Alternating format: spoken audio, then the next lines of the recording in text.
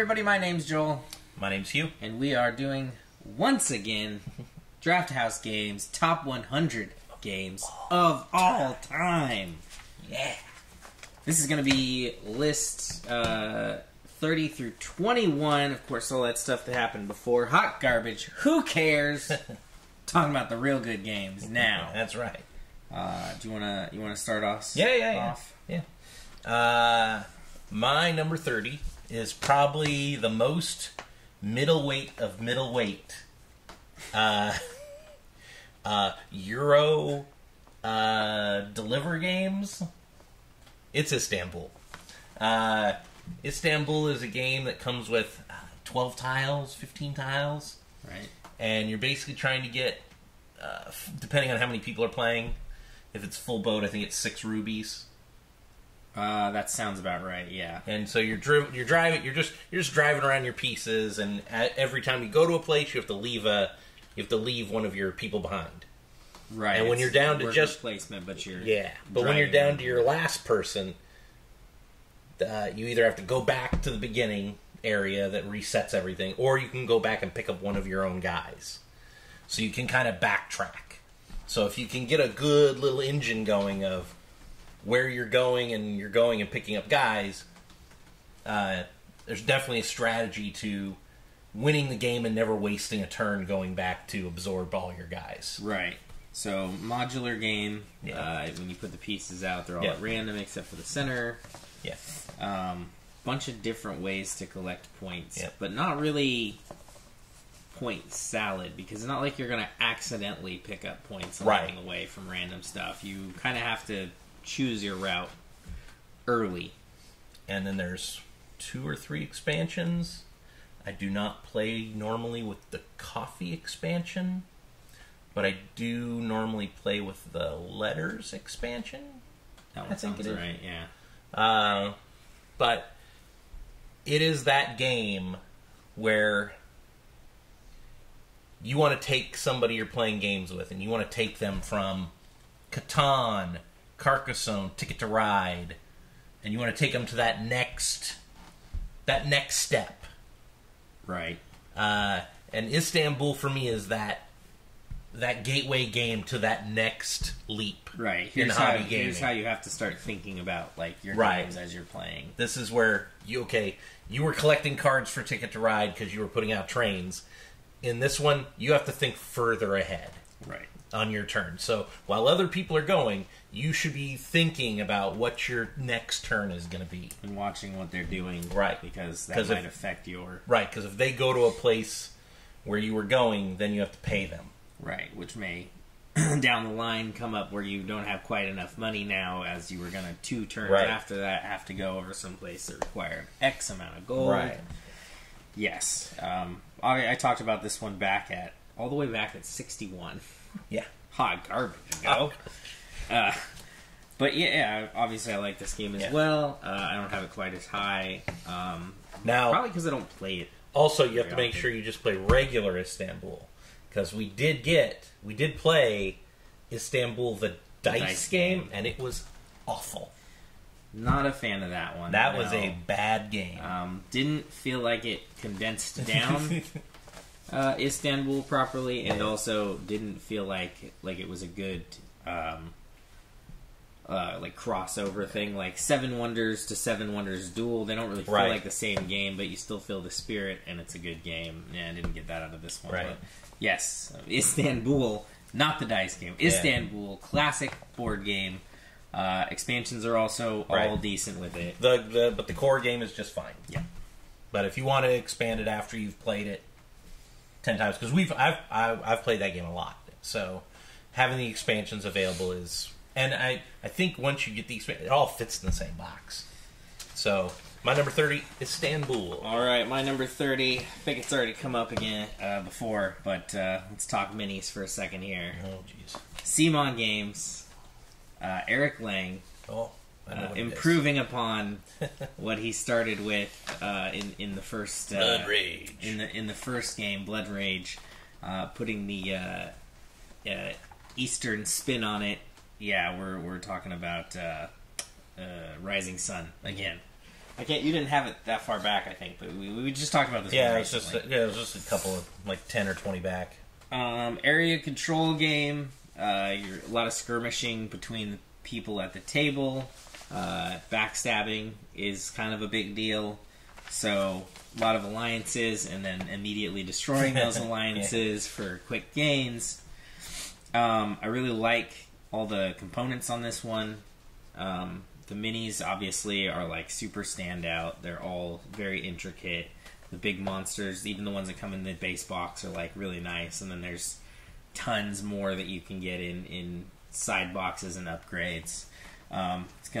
It's gonna cost you a pretty penny to get there, but if you like this game, it's one that's worth like investing the money into. I like the playmat is pretty awesome. The playmat is pretty awesome. I like the way the player choices are made using those. They look like dominoes. Yeah. And the first person starts out with basically all of them, gets to make a choice, and then once that choice is gone, there's 2 of each one, so the next person can do it, but certain choices will disappear as they get around the table to you.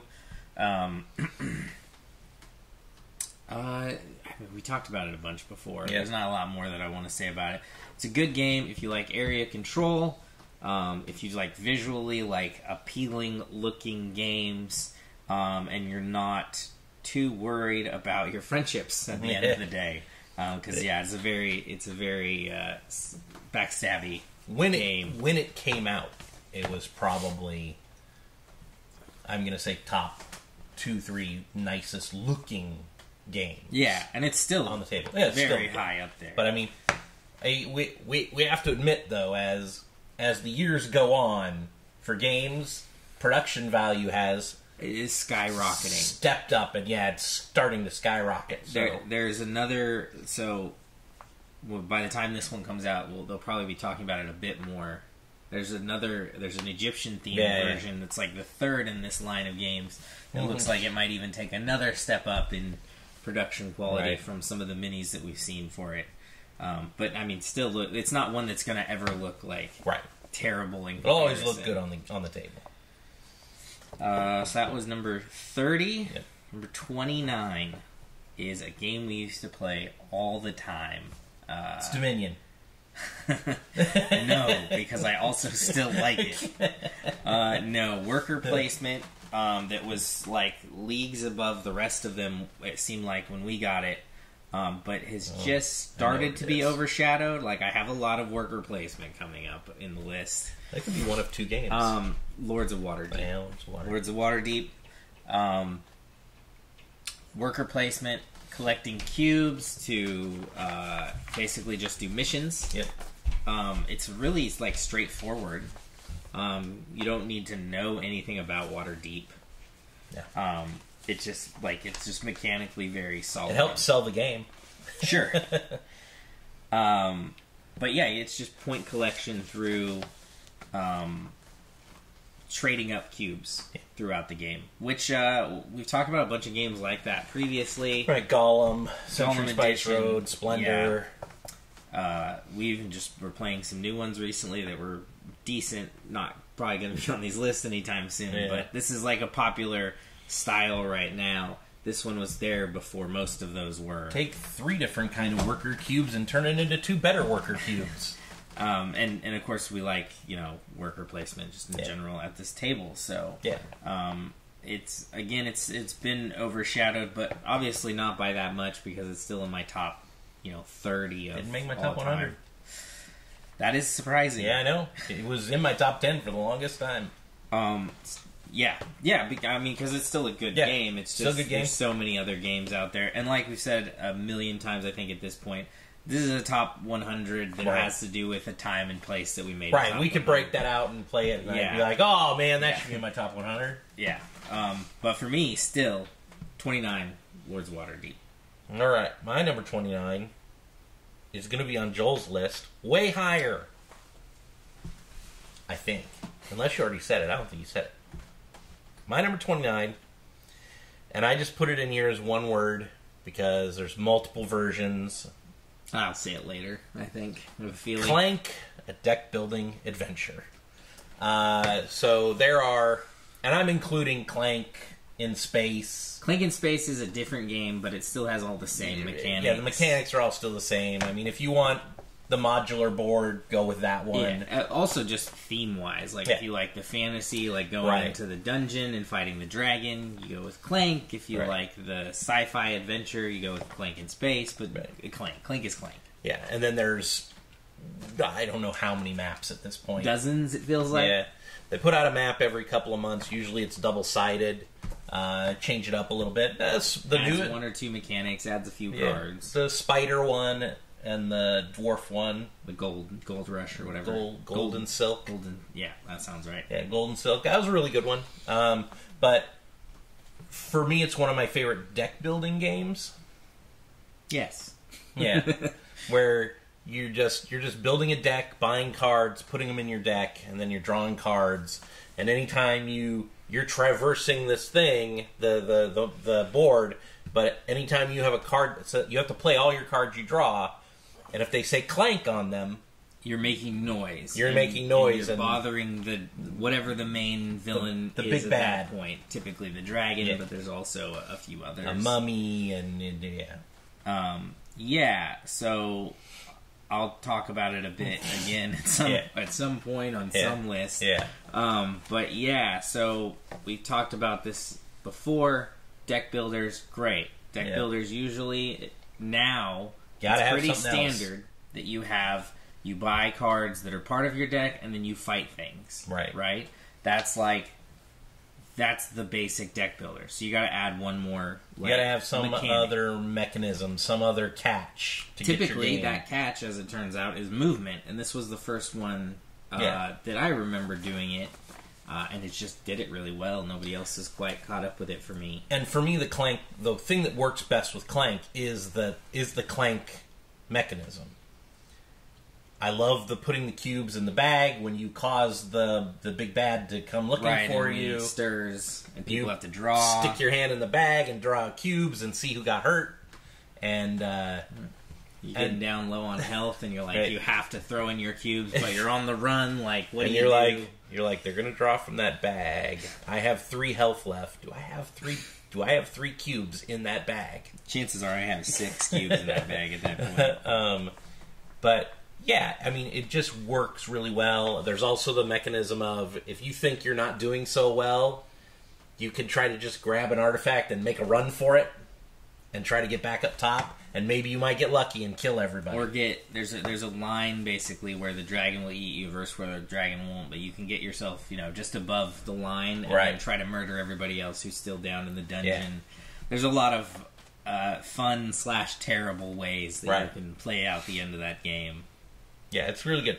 My number 29, Clank, a deck building. He's going to talk about it later, but Clank, a deck building adventure. I don't know what you're talking about. My number 28, I don't think I've heard it on your list either. So 28 might be coming up later too. I can't remember. My 28 is my favorite Stonemaier game, I believe. Yeah. So my number 28 is Scythe. So Scythe. Maybe you already did talk about it. So even though in Scythe it looks like a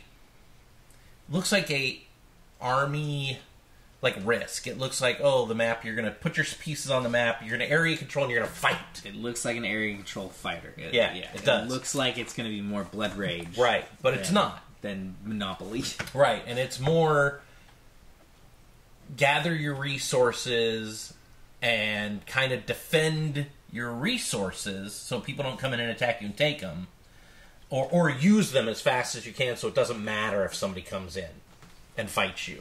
Right. And a lot of times there's fighting, but I think you have to do, I can't remember how many fights you have to win to get the star. I think it's like 2 or 3. Fighting is generally all bad in that game. Except you can get a star because you need X amount of stars. You can get a star for fighting. Right, if you can do it super early in the game before you've gotten yourself any love from the people. But basically, it looks like a big fighting game. Like it's going to get hectic. And then as it turns out, citizens don't want you skirmishing randomly out in the fields over resources. They get angry about it. So it's more a game about not necessarily alliances, but handshake deals and I'm not going to come across this line. Trying to gain prosperity without that like need for the war. But the different powers for each group of people, for each person gets a different power with their guy. Like the guys whose mechs can go into water and come out wherever on the board. They all have their abilities if you use them correctly to win the game. Right. It's also got the sort of cool thing where I wouldn't really call it a worker placement, but you got a block that's basically you're using to choose out of there's 4 like sets on a player board in front of you of things that you can do. There's a top version and a bottom version, and what you do is you place your piece in a spot, and then you can do those things that are there. And then next turn you can't do those things. You have to move to another spot. You already talked about this one, right? I did back at like in the 50s. Back on the board, but everybody's board is modular. It's a little not modular, different. but yes, they're all slightly different, right? They don't have the same combos of 2 things that you can do on them. So everybody, and they're not set to a specific clan, so you get weird combos out of like the clan powers and then the power you have available, or the abilities you have available. This is my game for the next step after Istanbul. So if you go from one of those target games to Istanbul, and then once somebody can get a grasp on a medium weight game like Istanbul, then you can teach them Scythe. And one of the things about Scythe is it's one of the best. The art is some of the best art, even though there was like a big thing about him tracing it or whatever. Yeah, the photo stuff or whatever. But I don't care. It looks great. Yeah, it's already out there. It already exists. Yeah. It's what the game looks like. Yeah. It's good. It fits. It's very fitting. It's very thematic feeling. And I don't think there's going to be I don't think there'll ever be another expansion for it. I think he said Rise of Fenris was the last one. I think. Yeah, I still haven't played that though. The Legacy version. Yeah. So my number 28 is Scythe. Again, it was already on my list, so clearly I like it. It's just not quite as high. So obviously hot garbage, and you're wrong, but it's fine. Yeah. 28. I think you might have already talked about. 28 is Mechs vs. Minions. Yep. Mechs vs. Minions, made by Riot Games. It's based on their IP, League of Legends. In it, pretty close. Mine was 43 for this, so it's pretty close. Well, in this one, you're playing a cooperative programming game where you have your mech, but what that thing does is based on a player board that you have in front of you, where you slot in cards that you get. There's a hectic moment at the beginning of every round where cards are dealt out, and then in player order, people take those cards to add to their programming while the timer is running. So if you don't, if somebody stalls out and can't decide on a card, it screws the rest of the table, because they have to then randomly be sent cards. Yeah. Games played in scenarios. There's, I believe, 10 pretty good scenarios right out of the box, and then Riot Games also put out other encounters that you can get online. They don't require anything extra. It's just ways that you set the board up. Right. This game is, as said before, the farthest you will stretch your dollar. Best bang for your buck in a board game, period. You get like 100 minis. They're all basically the same. There's like 3 variations on them, but like they're all solid weight. They're all printed well. However, they made those ones. The actual character pieces are all painted. Yeah. Big chunky pieces. Yeah, there's a boss minion in the box that you get to as you progress through the missions. Yeah. Super awesome. Yeah. The boards are all chunky. The pieces are all chunky. Nothing feels like it's going to get damaged. Game trays in it are awesome. Game is super heavy, and it's definitely a game that is $150 from any other company. They charge you $70. Yeah. I think it's 75. Sorry, 75. Yeah, 75.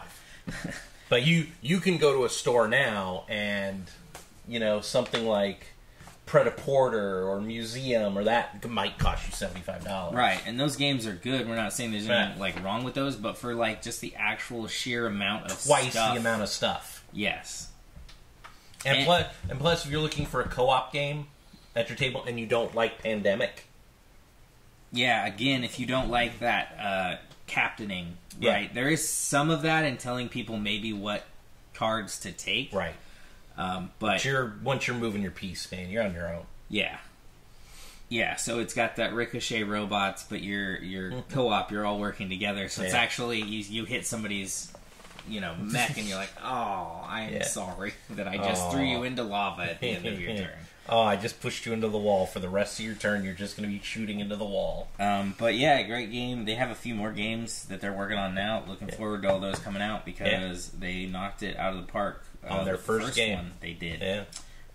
So that's 28, Mechs vs. Minions. 27, I don't think you've talked about. I do think you will. Bunny Kingdom. Maybe. Bunny Kingdom is a drafting game with an interesting skin. Yeah. You're playing on a big board that is just sort of graphed out into squares, ABC, 1, 2, 3 on the side. Most cards give you a location, like B3, so I'm going to go to B over here, and I'm going to go down to 3, and I'm going to place a bunny there. So I now control that area of the board. I'm trying to make places that are attached to each other. So more bunnies in the area, plus more castles and more resources in those areas. Points multiply up as you do that. So in the first rounds, when you've only dropped, maybe 5 to 10 bunnies, and they aren't necessarily even next to each other, you might end up with 1 point. But as the game goes and you manage to connect these places together, and all your resources and pool of stuff start to become attached, those points go up very drastically. There's another option, of course, in the game that I should specifically be the one to talk about, and that is collecting artifacts. Parchment cards. That will have artifacts is one of the things they'll have on them, or treasures is one of the things they'll have on them. Those are like separate points, or points for doing specific things on the board. Those stay face down in front of you, so that's really the only hidden points in the game.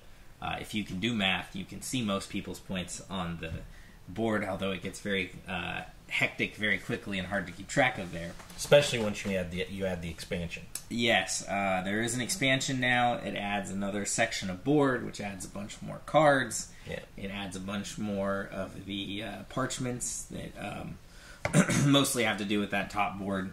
So you'll at least know when people are working off. Right, and it adds that second multiplier where when you're collecting up different kinds of special resources, and they're times by something. I can't remember. Tower. Yeah, by your towers or whatever.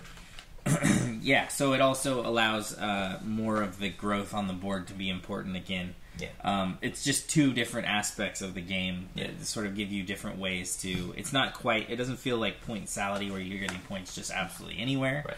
Right. But it gives you a couple options to work with. Super fun. A lot of it, though, probably has to do with the theme. Yeah. Instead of just being like warring tribes or whatever, you're packs of bunnies out building in fields. And I'll say it, Richard Garfield, you've never made a bad game. Richard Garfield. I haven't played all your games, so I'm not going to go quite that far. But I've played all of them. He's got a few on the list. I think this was supposed to have a different theme. Orcs or sort something. Of generic. Yeah. And they're like, let's see if we can, if you can find something else to do with it. And the gameplay all would have been fine. Like, I'm sure I would have liked it. But I think that one extra thing, is what sort of puts it on the list. The drawings are very cartoony. Very colorful, super vibrant. Yeah. Yeah, it's very, like, whimsical. It seems like it should be like a fighting game, like trying to take over the territories. But this one, you don't ever feel that. Yeah. There are small bits of interaction where you're sort of hate drafting, but it never feels that... Right.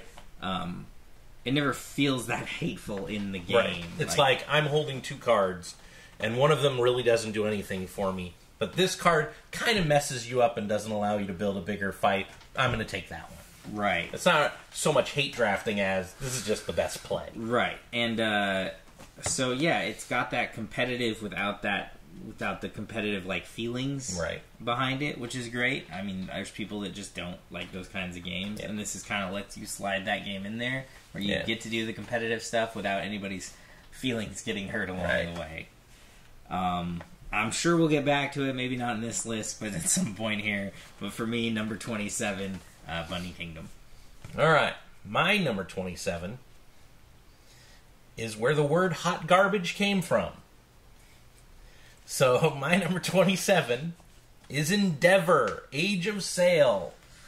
So, we do say the word hot garbage every once in a while on here. That became a thing because Endeavor came out with 2 different versions. A retail version and a Kickstarter edition. Right, the deluxe edition. Yeah. There was not a huge jump in price, I believe, between the two. It was like $20. But the difference... It's just night and day. Yeah. This is where we say if you're going to put out your game, and you have an idea of how it should be, just put that best foot forward. Don't put out the crappier retail version. Because if you like this game, there is never a reason to own the retail version, and I would feel bad if I bought the retail version, really liked this game, and then realized I didn't have... Or had played the other version. Yeah, and then opened up your box. Yeah. It's just... So, I tell them about the game first, and then we'll talk about... I mean, it looks like it's going to be a super complicated game. True. It also, when you open up, you think, oh my god, this is going to take 3 hours to play. You can play a game of Endeavor Age of Sail in an hour. If everybody knows what they're doing. So you're literally just taking a spot on a map, choosing it, and on your turn, you're going to take the next step from where you are, and you're going to collect up resources. Or you're going to get cards from the side of the board, or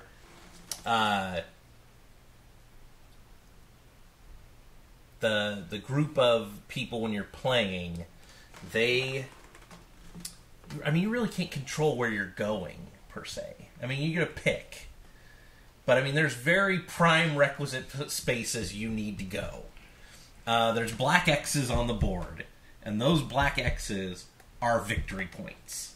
Right. So if you're controlling the outside of those black X points, you're getting victory points. Right. So you want to kind of control a path, so at the end of the game, you're going to add up the victory points you have that you're connected to. But it also matters... See, those things will travel through from region to region, but it also matters that you control certain regions, so you're balancing between, getting control of a region and continuing onward with, your... Right, so you're either going to take your guy and put him on the side of the board on one of the locations to try and start setting up control. And the person who has the most pieces there gets there's one magistrate card. Right, the captain card. Yeah, whatever you want to call it. It's the card that's a little more powerful than all the other cards. And you can only hold 5 cards. Right. And one of them can be a slave card, or whatever it's called in the game. Right, you can have the slave cards, and those are those are strong, but those cards can be wiped out. Their point values can disappear. And but I've never played a game where that's happened. But it's a little point salad-y a little bit. But there's a lot of places to go. There's a lot points. of things you can do. Right. And you don't have to consolidate your points into one thing, right? They will easily stack between the two. There's no exponential growth on one side over the other, so there's no reason not to grab from multiple pools of points. And so on the beginning of the turn, there's a tray, and again, it's a sweet tray that has these little tiles in it that you're going to put on your board. You can take X amount of those, one a turn, for the game. That is going to kind of decide what route you're going to take to win the game. Right, yeah. Because those are your actions. It's going to be, are you going to do a sail action? Are you going to do a ground support action? Or are you going to do a cannon action? Right. Where you're going to be able to shoot somebody else's marker off the board and take their spot. And based on what pieces you're taking, and sometimes you can't get out to the far end to get the nicer buildings because you haven't built the correct way, so you're just taking the cheap buildings up at the front. It's an ingenious way because I've never played a game of Endeavor where it was the same as the last. I never felt like any of the games are repetitive. Yeah. Because there's so much modular ability with what houses you're picking at the beginning for your movement. Right. Because even if you have a way that you want to play, eventually somebody picks up on that, and they start taking that stuff. Hate draft. Yeah. It's a fan favorite around here. Mm-hmm.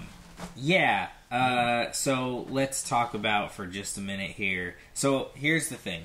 Endeavor, not on my list. Why is it not on my list? Because I forgot about it on the day that I was making this list. Otherwise, it would be in here, and we would probably be talking about it again sometime very soon. Yeah. That's why these lists are, again... At the moment. At the moment. 2 versions of the game. The nicer version, the one that we have, the only one that we've really played. We've seen the other one play. Indented boards, nicer figures. Some things are replaced from being pieces of cardboard to plastic figures. Right. The board itself is the same. Yeah. But like your player area and, but all the little things that you pull out of the bag, I believe, are like wooden or something, and then the ones in the other one I think are cardboard. Yeah.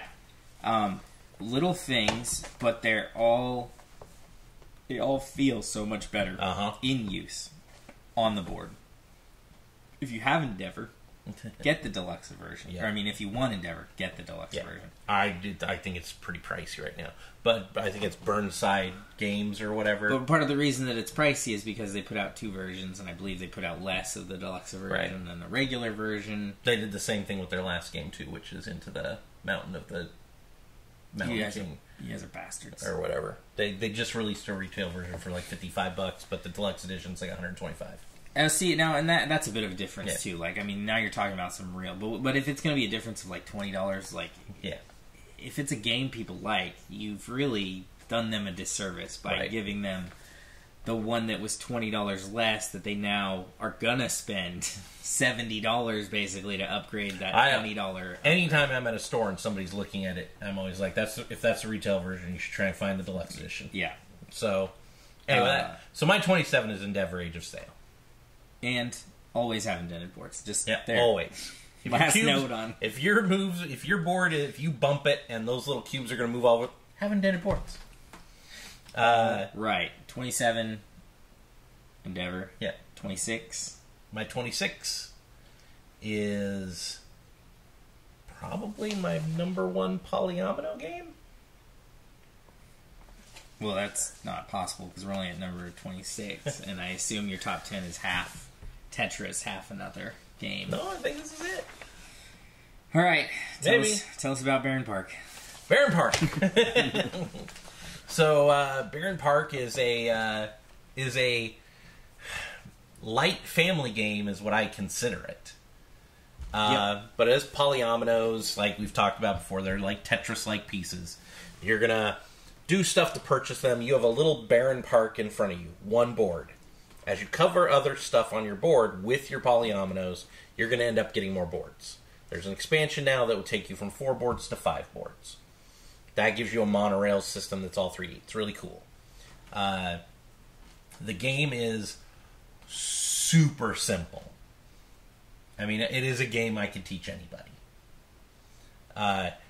You're just going to pick pieces on your turn by covering stuff on your board, and if you, by the way, can't cover anything on your board, then you get one of the generic pieces that there are a bunch of. Right. Which covers 1 or 2 spaces. But what you want to do is you want to get the bigger pieces because they're going to cover more of your board. So you're always looking at the polyomino pieces in your board while everybody's going, hoping that they don't take the one piece that is the perfect fit for your board. And they're gonna. If you're me, they're just gonna. And the game looks great. You're literally just building a bear park.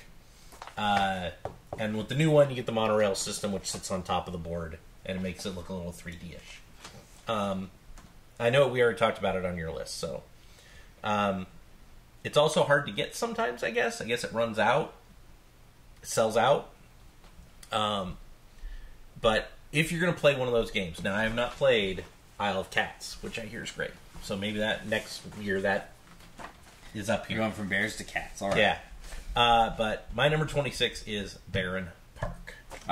The one thing I'll say on it is, again, it's sort of the same thing with Clank, where we talk about, like, they come out with, like, a new idea, and a bunch of people do it immediately, but a lot of times it's just not as good as that first one.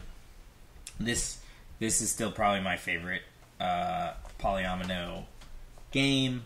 And it was one of the first ones where it was like, okay, it's about, Tetrising in on the board again. And a slew of games came out that year doing the same thing, and they were still all fine. Coming out. They were all fine, but again, Barren Park was just that little extra. Yeah, the number one polyomino. All right. Amazing. Well, number only 26 for me. Let's build some decks. No, Let's build a tiny deck, though. Oh. This is Taverns of Tiefenthal. Oh, yeah. This is a very new game. It's only been out for a few months as of here. Yeah, here as of this video. Yeah. You are running a bar. You're trying to get the best guests to show up, and you're trying to do that by brewing the best beer. Each turn, you will start drawing cards. So it is a deck builder. You're adding cards to your deck, but your turn is sort of determined by how many people show up and how quickly they show up. So you just start flipping cards into the spaces on your player board.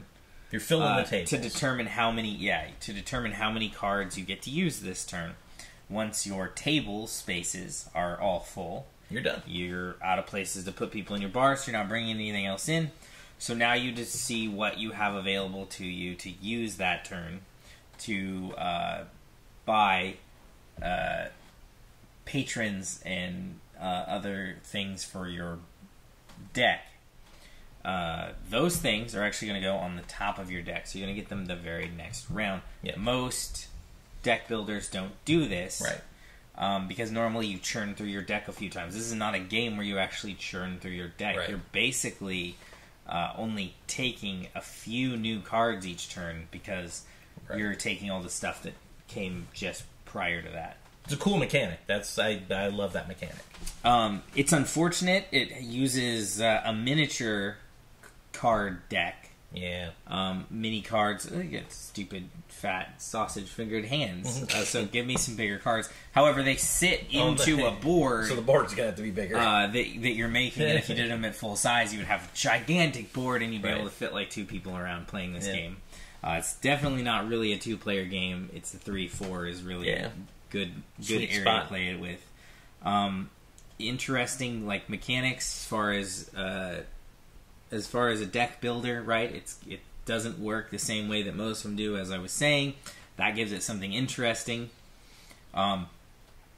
Tavern games, or games themed around taverns, are more popular now, I think. So I'm not surprised to see one, but this is the first one that I've thought was that I've personally liked a lot much. I haven't played a lot of the other ones, I guess. But this was the first one where I was like, okay, this is cool, and it fits the concept well, and the way it all works, Wolfgang Warsch made this game. He's super hit or miss for me. Because he also made The Mind. But everybody else likes that game, except our table, apparently. Yeah. Don't like that. We're sorry, it's not much of a game, but, you might notice we like slightly larger boxes. But no, same thing for me, but this is one of the hits, clearly. So, 26, Taverns of Tiefenthal, unless you got anything more to say about it. Nope. Then we're going to 25, which I'm sure you'll have a few things to say about. 25 is the first Crossroads game to come out, and still the best Crossroads game to come out. That is Dead of Winter. Take your pick between Dead of Winter and Dead of Winter Long Night. Yeah, same game. Same game, couple extra mechanics in Long Night. Doesn't matter to me. I'm just putting down, Dead of Winter as the whole shebang. Except I haven't played the last thing, but we'll talk about that one in a second. So, zombie game. 2 things are the problem in this game. 1, zombies. They will eat you. That so sucks. You're trying not to get bit. And the other is it's in the middle of winter, so you're trying not to get killed by the frostbite. By the effects of exposure. Right. So you're running from place to place. trying to collect items, trying to meet an objective. But every time you do, gotta roll dice. Every time you go somewhere, you gotta roll dice. Those dice have blank space, which means you're free. Nothing happens to you. They also have exposure spaces, which means you take frostbite. Which is a snowflake. And then there's the blood spots, which tooth. is when you get bit. Yeah. Each round, there'll be an objective for the round. Collect X amount of gasoline, collect X amount of additional weapons or ammo, whatever. Then you always, of course, need to feed all of your people. So you're trying to collect enough food. It's a co-op game, so everybody's helping each other out, except the other thing that's dangerous. There is usually a traitor in your midst. They need to go unnoticed, but are generally trying to thwart your plans along the way. They're maybe not quite as helpful in getting all the gas you need. So whatever your goal is at the beginning of the game, you turn over a goal, right? And that's the goal to win the game. Usually for you, right? Everybody has for everybody. Yeah, well, yeah, and then everybody has a personal secret, right? So for you to actually win the game, you need to both make it to the end, and then have completed your own personal goal. Now, your own personal goal will probably be at odds at least a round or two with the general goals of that round. Have 4 gas tanks in your hand at the end of the game. Right, and this turn it's like, oh, you need 8 gas tanks to survive. And it's like, I got 3. Yeah. I'm so close, don't do this to me. Yeah. But of course, the traitor is like, you can throw fake out cards in the pile. So if you're the traitor, you just, I'll dump some food off, so now I have less food to feed everybody, and there's not enough cards to have all the gas tanks we need this round. And then they take those cards at the end of the round, and you shuffle them. Right. And then you turn them over. To see if you've completed your goal. And you can see if somebody screwed everybody over. Now, the reason that it is called a crossroads game, the specific thing that makes it that is every round there is a crossroads deck, and the next player at the table will kind of choose your own adventure.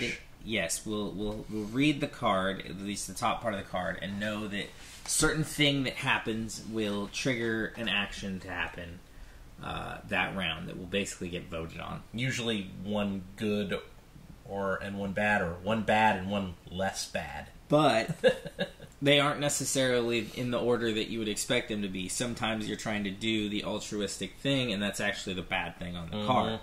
So, short of memorizing them, right, you don't necessarily know. You have a feeling about which one's better than the other. Find somebody out in the cold. Do you bring them into the colony to make them warm, and then, they've been bitten. Yeah. And now everybody's got to roll dice. And everybody's got to roll dice to turn into zombies. Yeah. So the Crossroads thing is just this random adventure deck that pops up every couple of turns. Right. It's not a guarantee like every turn. Very specific things have to happen for certain cards to go off. And those are also ones that you definitely won't know because they're just so rare to see. It's a good game for tables that will talk to each other. It is a bit of a social deduction game, but more so it's just this co-op, trying to survive, and it's hard enough even without a traitor sometimes. And then these random side things that happen where the table has to decide, or at least a majority has to decide what's going to happen based on the Crossroads cards. Well, and the paranoia sets in, because there's actually a chance when you shuffle in the cards that nobody's the traitor. Right. But you always just assume somebody's the traitor. You got to assume. Right. Somebody out here is, unless I'm the traitor. Yeah. I'm always the traitor. You're not helping out enough. You're a traitor, aren't you? Yeah. Yeah, it's a lot of finger pointing. Again, but in a co-op setting, right? So it's kind of a fun one to get in there with the people who don't necessarily like the... Right. It's a lot easier for the traitor person to exist in the game, even if you're a new game player.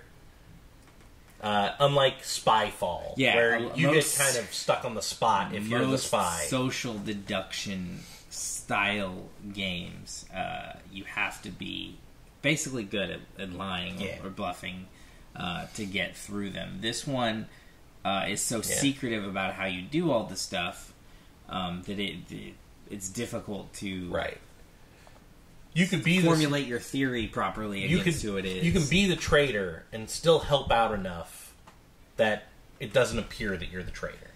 Right. And because everybody else's goals are usually about holding or hoarding or whatever, or gathering as many people. Everybody does something that looks like suspicious. a traitor move. Right. That was suspicious. Yeah. So yeah, it's easier to infiltrate, right? So there are games that people just won't play because they're like, oh, I just can't lie. Right. You know, Sheriff of Nottingham doesn't work so well for you, unless you can work the cards well enough that you can tell the truth the whole time. Right. This game's never going to give you the cards to let you just do it and tell the truth the whole time and still screw the group. But it also helps you so much in concealing that identity. That I tend to have a fun time with it. Hence why it's number 25. Oh. So, 25, Dead of Winter. 25. Okay, my 25. I was amazed this got as high as it did, but I only played it twice. But it might be my favorite drafting game? Maybe. Maybe I have one more up here. I don't believe you. But Paper Tales is my 25. Paper Tales is just like Seven Wonders or Hadara, you're drafting cards and passing them around the table. And you're selecting the 4 cards that are going to sit in front of you. 2 are like the gathering, the cards that you're going to use to do stuff. And then the other 2 cards are your fighting cards, or your defense cards. And they just kind of sit on the board. It's a really simple, fast game. Yeah, I want to say that it's certainly not like Seven Wonders and Dara, because it's weird. Yeah, it's... Now, I've only played it one time, and this is over a year ago, so I don't remember that well. I remember liking it, but then not getting it back out to explore it a bit more. And there's an expansion for it, which just adds another pile of cards to it, which is that's always a good expansion, where it's just, here's some more cards. They do the same thing as the cards you have, so the game's the same. It just gives you a little more, randomness to it of what you're going to end up drawing. The art in it is very simplistic.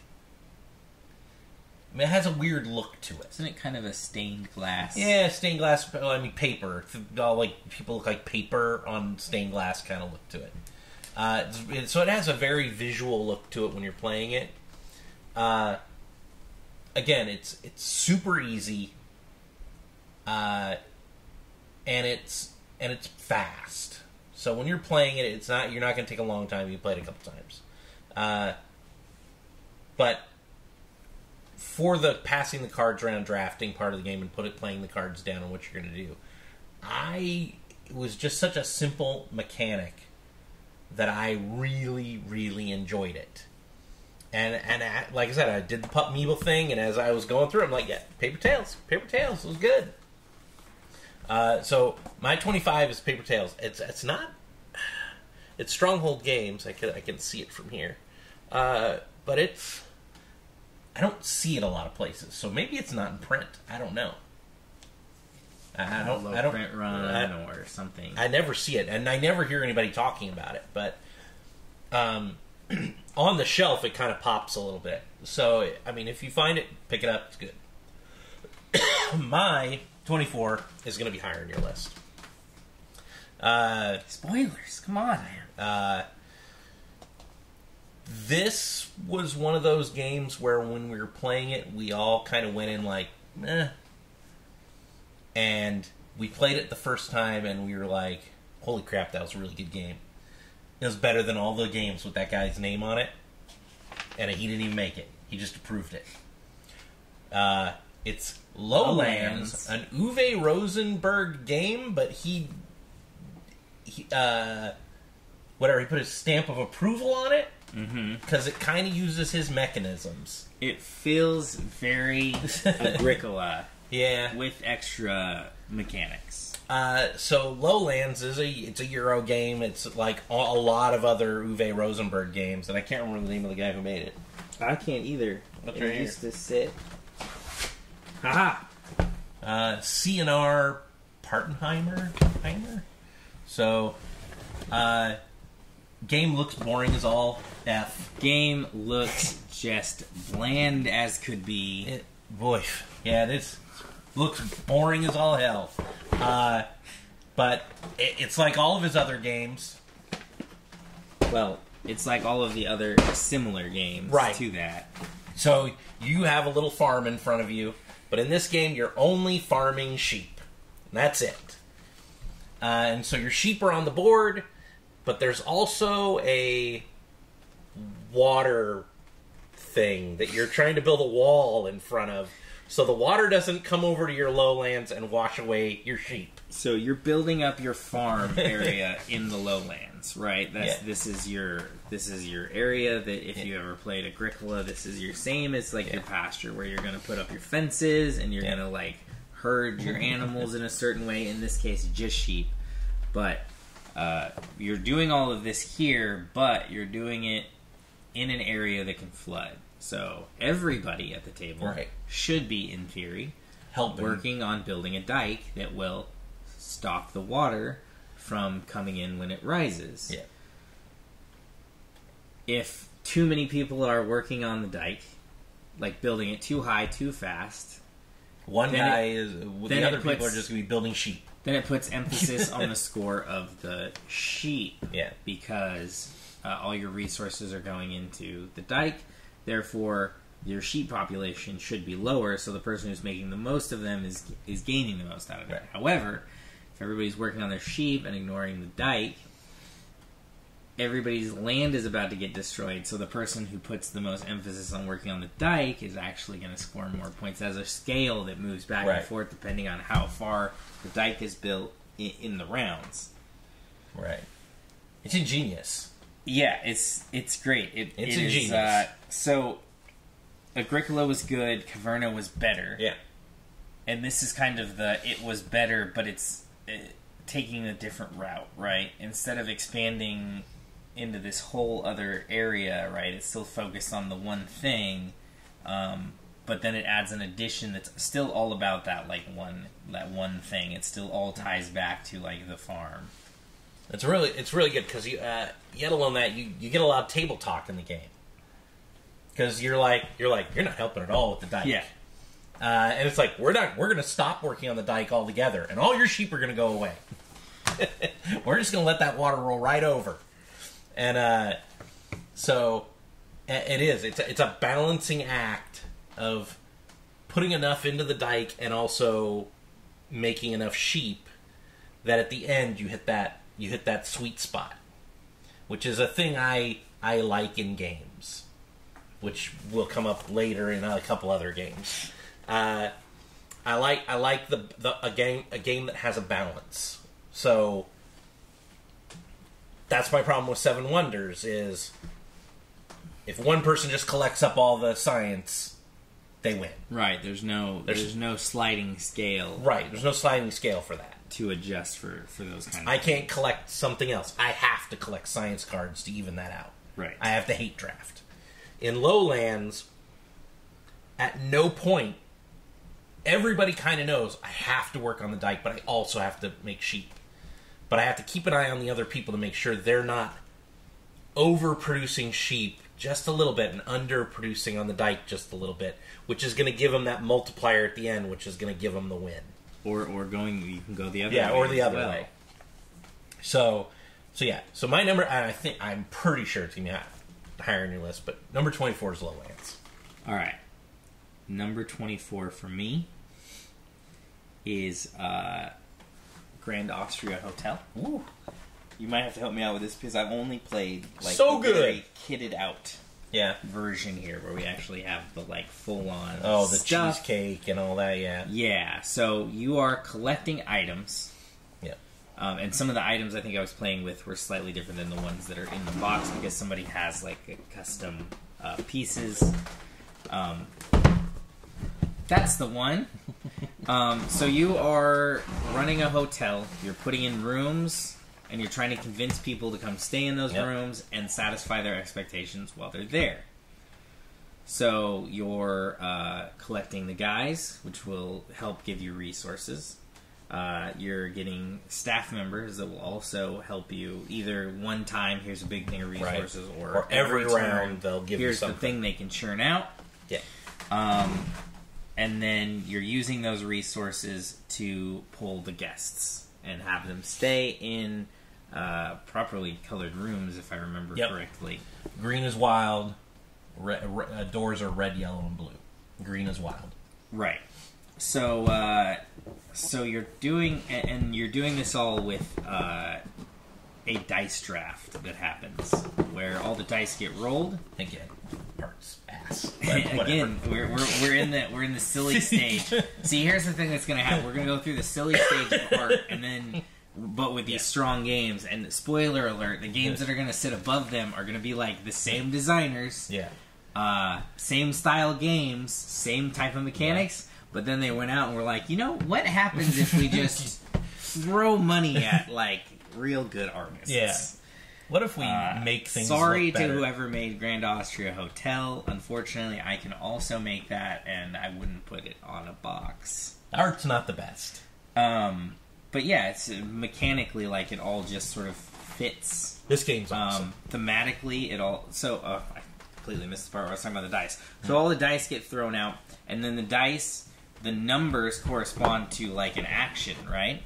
So those numbers get placed out onto the actions, and then the amount of dice that are there determines sort of how much of the action you can do. Yeah. So, of course, you're trying to collect, you know, big chunks of an action when you can, but also that might not be the action that you need currently, but you don't want to leave it there for the next person to have all that extra amount available. So your choices feel very, like, extremely impactful every turn. Everything fits, like, mechanically it all seems to... I don't know which came first on here, the theme or the mechanic, because they put it together really well. Gotta be the mechanic. You would think. Yeah. But, I can't tell. But that's just a good... That's just a good proof that they integrated or incorporated it all really well.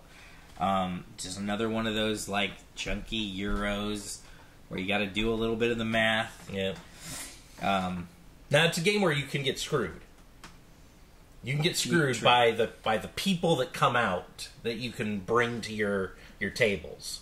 Right. You can start with the wrong setup. Right. You can start with a very good setup for one type of card that just doesn't decide to show up. Right.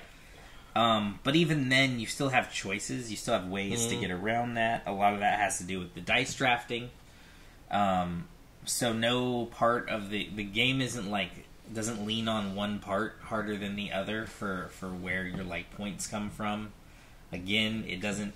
We also really like dice drafting. I tend to like drafting, and I tend to like worker placement. And this one doesn't have the worker placement so much, right? But the drafting is heavy. Yeah, it's good. So we're going to be talking about it later. Grand Austria Hotel, and my number 23. Is a spiritual successor to Uwe Rosenberg's Agricola line. We're not going to talk about it because we just did. My number 23 is Lowlands. Lowlands! And I was like, oh, it's one off. So close. But 23, once again, Lowlands, like the sheep, liked all the stuff, the farming, in games like Agricola. This one, again, extra component. They added something that fits. It fits with the theme. It creates a different balance to the game, so it feels like a different game. It's not the same thing. But I would argue, since I think I talked about Agricola. No, I talked about Caverna. Yeah, you talked about Caverna. I didn't put Agricola on here because, again, it's not quite there. This is the thing that jumps it up into my list. Yeah. So, number 23 was going to be, or is, Lowlands. Lowlands, so good. Alright, so my 23... is going to be a game that I'm going to pat myself on the back on. I don't think I've ever lost. I have played it a whole crap load of times. I don't think I have ever lost. And that is Dice Forge.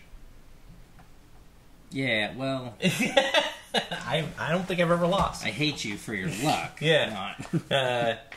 But Dice Forge, it's right here, and there's an expansion for it, which is really good. Is a game where you're buying pieces of your dice. So your dice start out normal like everybody else's. You're buying the faces of the dice. So you actually use the pieces of the thing to plick off the side of your dice and put a new piece on. And that makes your dice better than the guy next to you, or different than the guy next to you, depending on what way of point salad mechanism you're going to go to try to win the game. Because you can put gold, you can put points, you can put the red and blue energy, which allows you to buy stuff and buy stuff on the board. This is one that I will say feels very point salad-y. Yeah. Because you're drafting. And normally in a drafting game you go through a deck, so it's only a matter of time before you see that thing. Right. In this one, you can put a die side on there and then literally never see that side come up. As I have proven time and again, because I love this game, but whatever my best die is, you will never see that side show up, ever. It's good. So, you haven't mentioned Dice Forge yet, right? Nope. No, it's coming up. Dice Forge, it's a dice building game, but then you roll, and you can either, on your turn, everybody gets something.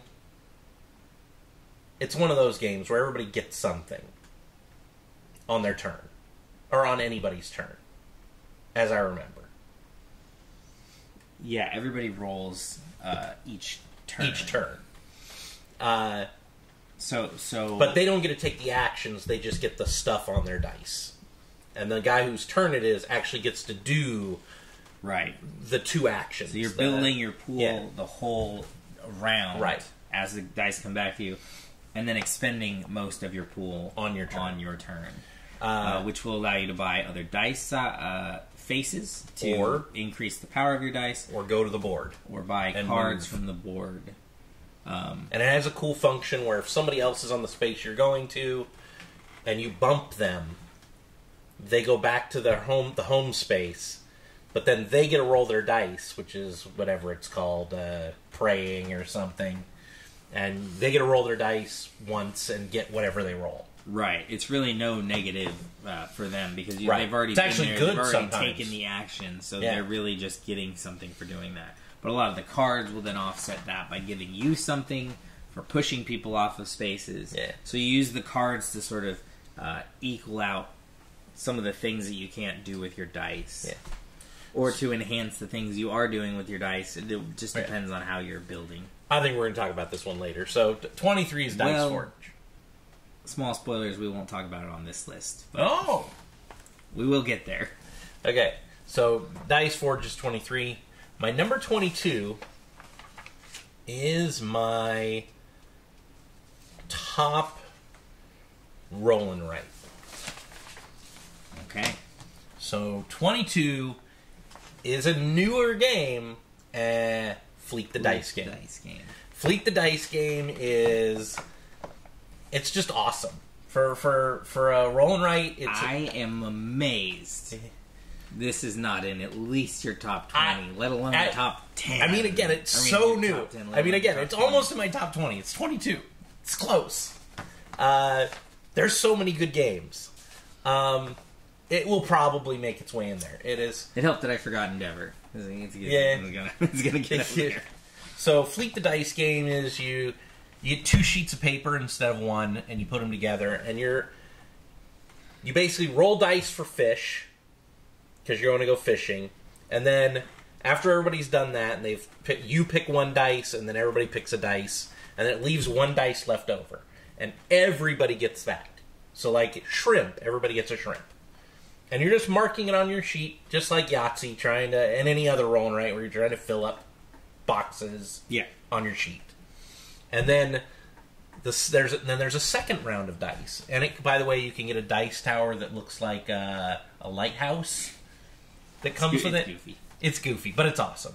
And so in that one, then you go to town, and you roll these dice when you go to town. Basically choosing what to do while you're in town. And then there's buildings, and there's the wharf, and there's... you go to the market, you can sell fish. Yeah, you go to market and just get money.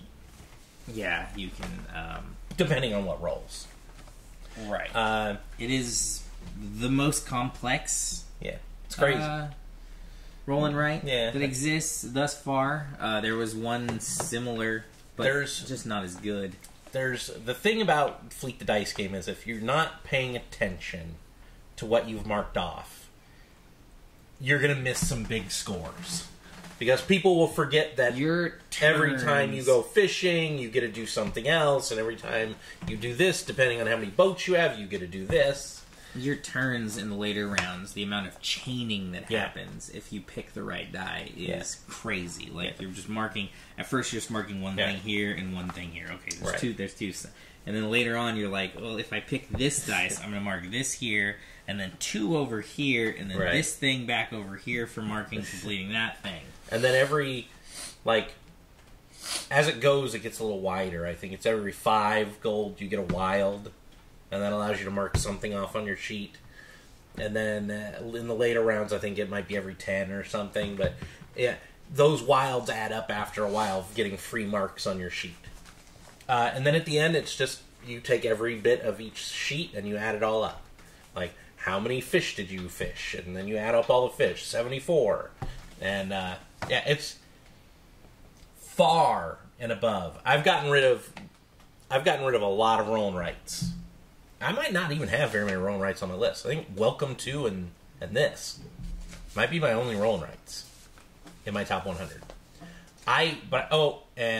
That's Pretty Clever is on my list too. Gunch on Clever. I love roll and writes. They're super easy to play, and as long as somebody's played Yahtzee, it's kind of easy to explain. Yeah, generally. Yeah. So my 22 is Fleet the Dice game. Yeah. All right, that leaves me with 22. Yeah. 22 is a 2-part drafting and auction game. Number 22 is Biblios. No. So, as you play Biblios, the first part of the game is you'll get a hand of X amount of cards. You will choose as they come up where those cards are going to go. You don't see them all at the same time. You're just going to draw them out. So in a 3-person game, you're going to see 4 cards. You're going to draw the first one. You're going to decide if that goes to you, if it goes to one of your opponents, or if it goes to the auction pile for the end of the game. You are trying to collect sets of cards with high numbers. So they're colored, and then the colors each have a number of cards, like 1 through 5. Yep. 5 is... I suck at this game. 5 is worth more than, 4, 3, 2. But whoever has the most of that type of card or that color at the end of the game will get points equal to a dice of that same color that's out. However, that dice can be shifted up and down throughout the game based on cards that pop up. And not necessarily even by you. Again, the card comes up, and then you choose, is this my card to affect the dice? Is this going to one of my opponents to affect the dice? And hopefully they don't move down one that I'm trying to collect, and, up ones that are better for them. Or does it go to the discard pile, the auction pile for the end of the game? Because some of the cards have money on them. And at the end of the game, you will use money to draft cards that do not have money on them. Yeah. And you will use cards to draft money cards. Because you can then use that money for later rounds to purchase more stuff. So, you draft all the way till the deck is gone. Everybody now has their hand of cards. They now have kind of an idea of the things that they're looking for, whether it's one of the colors, or which colors in particular they're going to try to go after. And then you move to the second part of the game, which is the auction of the deck that was left over from the first round. Once that is done, you will then total up who has the most of each color, they will get points based on dice that are out that are the same color. They correspond. And then the person with the most points wins. Super low scoring game. Pretty fast game considering what you're doing. There's a bunch of steps like along the way. There's a lot of choices that you're making. I suck at it. And Hugh sucks at it, so of course I love it. Yeah, I suck at that game. Yeah, this is a game that there's a bit of luck in like the cards that you draw on your turn, but it's not a very luck-dependent game, right? You are making a lot of the choices about what you see. There's gambling involved, where you're like, I'm going to go for red, and then while you're going for red, everybody's driving the number down on red, so at the end of the game, red's worth 2. But it's not really gambling because it's not like a roll of the dice on whether that was good or not. You'll know as actions happen, like whether you're in a good spot or not. Like you're determining. I mean, that is not determined by a random like roll of the die. Press your luck games I suck at because my luck sucks. I just get thrown out of rounds. This is a game that I do pretty good at. Because you're playing odds, and I'm a bit better with those. Couldn't tell you what it's about, really, like what the story's supposed to be in the game. Yeah, you know, there is a thing. Monk on the front cover. Yeah, art's not particularly attractive. It's not a game that I would think stands out. It's not a game that I would just pick up on my own. That's a game I will not be shocked if it gets reskinned. Yeah, me either. Yeah.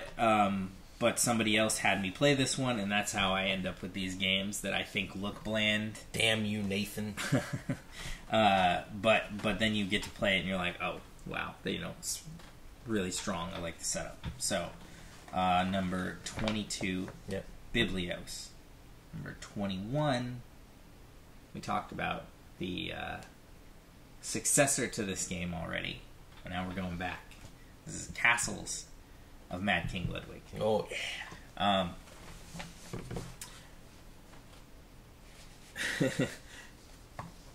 We talked about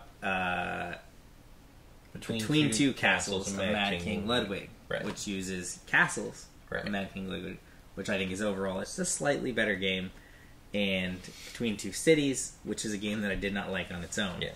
I thought Castles really drug that one up. I mean, that's because of the Castle stuff, the zaniness of Castle that existed. Mm-hmm. This one is the zaniest of all of them. You are building a castle, but the rooms that you have to choose from come in all shapes and sizes, and you have to be able to bid on them. Well, you have to bid on them to actually get the rooms that you want. But on top of that, the rooms have to fit together, and doors have to attach to doors in other rooms to put them on. And we're talking, some of the pieces are literally circles. Yeah, circles. So you're doing a guessing game of whether certain pieces will fit in certain areas as you're making it. It's never structured like very well. Like it's never in like a little neat square. It's always going all over the board. I believe it's actually in the rules that basically like, if it's going to run into somebody else's castle, you can't put it there because like their castle already inhabits that spot, because you're just making this weird zooming off into space castle layout. And then on top of that, the rooms are colored, and those colors determine... And there's other things just written on the thing that says... Yeah, so some of them have points. You can't put this next to this. Some of them have just straight up points. Some of them have bonus powers. Some of them say you're not allowed to attach a certain type of room to it. And then on top of that, there's bonuses for... putting other types of rooms on it. Getting all of the doors... covered. So that they all lead into different areas. And then there's additional stuff with upstairs versus downstairs, where certain rooms can only exist on a lower floor that's just indicated by a staircase that you add in the game. You buying generic hallways just to give yourself an out to try to have more room to like work with and grow. It's very zany. Yeah, we're going to be talking about this one in here just a little bit. Huh? Yeah? Yeah. Crazy. I will say one thing, though, about Castles of Mad King Ludwig. They tried to people compared it to what? Suburbia? Yes. Suburbia, and a lot of people like Suburbia. I hate Suburbia. And then they tried to take Castle of Mad King Ludwig and make Palaces of Mad King Ludwig. Which I still haven't played to this day, so I don't know that much about Which was all right, but they turned all the pieces into squares. So it felt a little bit like Suburbia. And I was just like, I am with you. I like the goofiness of the tile pieces. Yeah, I mean, that's really what sort of makes the game for me. So I will say that there was a point where I thought Suburbia was probably the better game, because, like, mechanically it all seemed like it fit together really well. Yeah. But it takes out that part of the game where you're doing the... Let me add what that thing is. Fun. Takes away the fun. God, Suburbia is so boring. I like Suburbia. It's not in my top 100, though. And Castles, that extra component of, like, the weird rooms and, like, playing. So we like the Tetris games. We like the Polyomino games. Right. But those, again, are also all made to fit together in some way. Right. These are not. Well, the other thing about Castles of Mad King Ludwig is the fact that it has that, I choose how much something's going to cost. You get to pick first. Right. So it's that level of me trying to put out the thing that I need for my board in the right area where you won't buy it. But I'll make enough money off of you to buy it myself. Right, yeah. So, yeah, I like that game. Yeah, so the auction component works really well in it. The building of the actual board, like, as you're going, your building of your castle is different than almost every other game, where it's like it's trying to be compact and fit, like, neatly in this area. In this game, just like, nah, let's just go everywhere. Yeah, let's be goofy. And then all the points sort of work out really well in the, like, trying to close down your things and activate your powers. Yeah. Nobody seems to really that I can remember, like, run away with it in such a, like, crazy. But you can clearly see a castle that was working, like, better. Like, they were getting a better shake at making a castle that works versus you. And now I'm just wondering where an expansion is that has, like, triangle pieces to go with it. Number 21, Castle Mad King Ludwig. Okay, my 21 is the weirdest game in my top 100. Joel knows what it is. James Clavell's Shogun, the card game. Well, it had to show up somewhere. And luckily I have it right here. This is the only place it's going to show up, because you can't find it. So this is James Clavell's Shogun, the card game. It's kind of a poker game, but has bad cards like Old Maid that can end up in your hand that can screw you over.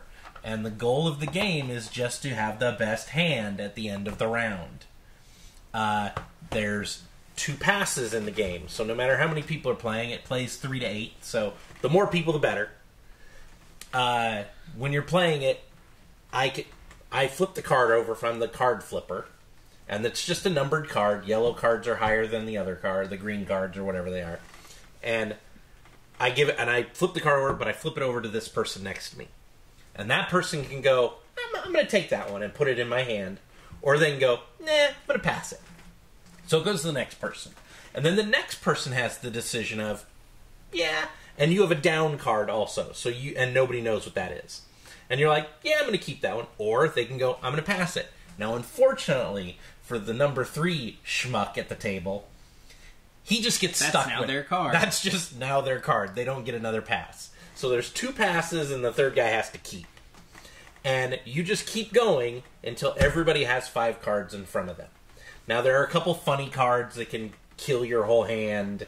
There's an assassin card that somebody can have and they can use on somebody if they think they have a perfect hand. This is the Buddha card that's, I think, worth nothing unless another card right, shows another up card with it.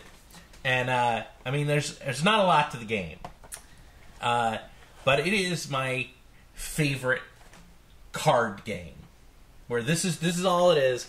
It's out of print. I mean, you're talking about a game made about a 1970s TV miniseries. Or book, because it was James Clavell's book. But the cards all have pictures from the 1970s TV miniseries. It shows. And it is it is a great game. If you can get a copy on eBay or something, grab it. It's friggin' phenomenal. I know I'm probably the only person on the planet who puts this in their top 100 games of all time. Oh, you are. I've asked everyone. So, my number 21 is James Clavell's Shogun, the card game. Now, I have to always say it that way because there are there's plenty of Shogun out there. 10 different games called Shogun. So if I go, oh yeah, I love Shogun, they're like, oh yeah, I like Shogun too. That's a good game. Yeah, the one with the minis. Yeah, the one with the minis. The other one like Axis and Allies. No, the one about the '70s show that you also don't remember. Right. So James Clavell's Shogun, the card game. My number 21. Did you purposely fiddle with your list to make sure it was a number one on some list somewhere? If it was games people don't know about, this is my number one. This is my number one. So, yeah, the mechanics work well in it. I've played it quite a few times too. You're just trying to make runs or sets. There's sort of two different levels of cards. Easier to make runs and high sets cards, on the low cards. Much more difficult to complete a full hand on the top end. Yeah. The way the mechanic work is just a precursor to things like Abyss. Yeah. With the pass or draft around the whole table, kind of thing. Yeah, it's fun. It's not ever going to be in my top 100. There's going to be that 1K where I make one and I'm just like, meh. I'm going to throw it in there. Hugh's right. Number 100. James Clavell's Shogun. Yeah.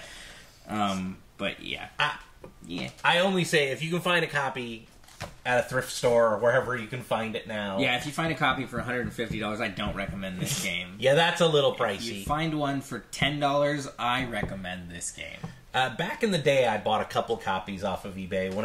That copy I bought off eBay for $20. That was a long time ago, though. So, yeah, that's my number 21. So, that completes our list of 30 to 21. That is, 30 through 21. Getting very close now. Yep. Getting very close. But, there's another list or two to go, and this one is hot garbage. So show up next time when we knock out 20 through 11. The real good stuff on the Drafthouse Top 100. I'm Joel. I am Hugh. We'll catch you next time. All right.